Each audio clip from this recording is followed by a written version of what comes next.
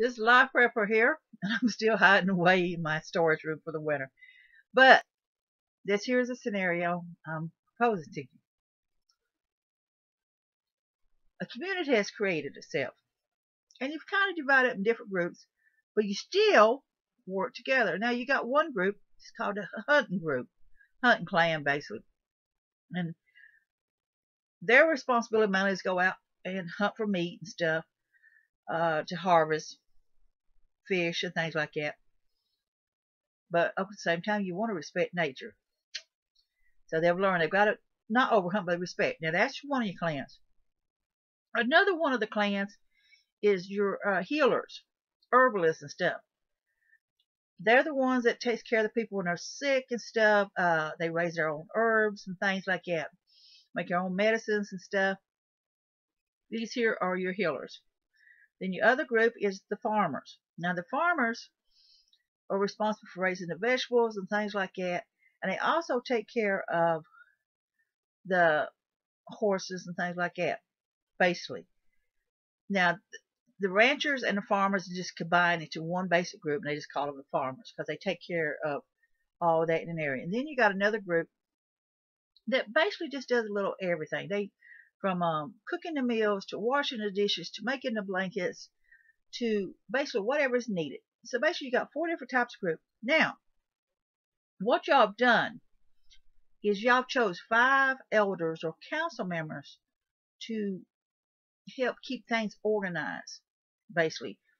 And their responsibility is to know how much food there is, how much this, and keep everything in a balance on things. So, here's what the deal is. You've come across one of those people that your group banished from your community. Now, there was 3 of them. They was all part of the hunter clan. But they had gotten the big head. They thought because they was part of the hunting clan, they should not do other labors. Now that was how it's set up. Everybody does everything. They did not feel they should have to go and pull weeds out of the garden.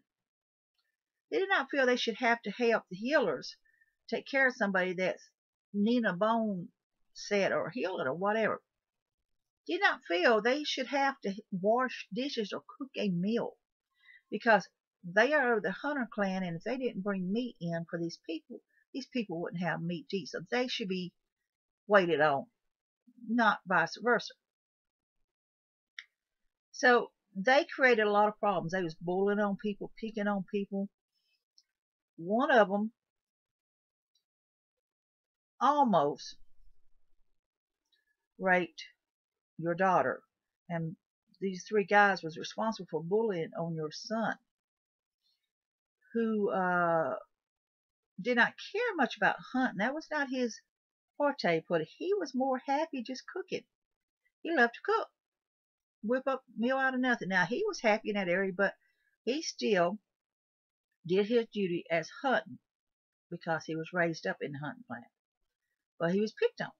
So this here is the kind of people. Now what happens down the road is you've done found this one of them laying out there in the woods that y'all have already banished. He's about near death. He's just in bad shape. And what happened is he tells you that they was out there and a pack of wild dogs started stalking them. And they managed to get away from them for a while, but then one by one, they would separate one of y'all. And then you would hear the screams and stuff, and you find them later just totally ripped apart. Just totally destroyed, totally ripped apart, or whatever was left of them after they got done finishing it. He managed to get away by luck, he says. He says by luck. But you're not so certain on it because this is the one that was responsible for bullying your son, and this was the one that almost raped your daughter because he wanted your daughter as his wife, but she did not want anything to do with him because he bullied her brother. So you have this dilemma. Do I take him back to the camp, to the community, and have the healers treat him, or do I let him lay there and die? Because I know in my heart, if the shoe was on the other foot, he would not do the same for me. And I tell you how they got banished. These three just refused to do anything to help in the community. I mean, they just was bullying and carrying on. And people try to tolerate it, said, well, we'll look the other way, maybe it'll be past, maybe they'll change. But what happened is they decided one day the council members was having a meeting, and the one that was in charge was a farmer. Now they hated this because the farmer was in charge when it should be a hunter. But the difference why they chose this farmer to be head of the elders, the council member, was because he would go hunting if they needed another hunter. He would get out there and pull the weeds if he needed to pull weeds. He'd get out there and wash clothes if clothes needed wash. He would help the healers if the healers needed it. It didn't matter what it was. If he was needed, he did it. So that's why he was chose to be in charge. But these three men of the hunting clan thought that was wrong. So they went in, decided they're going to take over. They went in there, they beat the tar out of all of them, tied them up, and then they stood out there and they started hollering for everybody. You have this little chime thing they built, a bell for everybody to come, and when they come, they told them, "See, we are in charge now, and this is how things going to be. We will decide who gets what, and we are not going to be doing these so-called chores, these labors. You are going to come and take care of us. And if you don't do what we want, you're not going to get no meat. We're not going to let you have any of the meat from the hunting clan." And everybody just standing around, mouth hanging open. They're just, oh. Then, to prove a point, he said, "We were going to show you why we're in charge." And they grabbed the 5 council members and they tossed them out in the dirt, in the grass. Well, all at once, all these people just seen fire in their eyes. They were just tired of it. They had enough of it.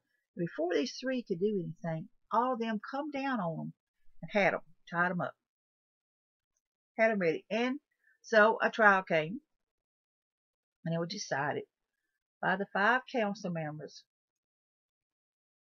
because the fact is that 2 of them, mother came begging, "Please do not kill my son.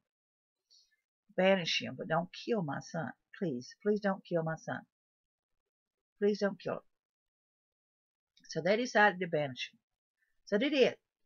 But what they done is they had the healers give them a mixture of a drug that would make them sleep. They loaded them up in this wagon, put a bag over their head, started traveling. And they left them days down the road, drugged up, out in the woods somewhere with their belongings. They was nice enough to leave them some belongings, some weapons, and food to survive on. So here's your dilemma. The other 2 are supposedly dead, from what this one says. And this one here was actually the worst of the 3. This one here would cut his best friend's throat if it served his purpose. This one was the worst of the 3. This is the one that nobody came and defended, because even his own parents was ashamed of him. So would you, being one of the council members who he beaten up, would you take him back to the camp, to the community, and have the healers doctor him up and treat him? Would you do that, or would you just let him lay there and die? What would you do? That's a hard choice to make in a situation, because you know on the other foot he would not do the same for you. He would let you die. So that's what I'm asking you. This is the worst of the 3. You know there's probably more to the story, but would you take him back to the community, let them heal him up, or would you just let him lay there and die? So that's what I'm asking. Which would you do? This is Live Prepper here, Willa Joe. I want you to be safe, be happy. Bless you all.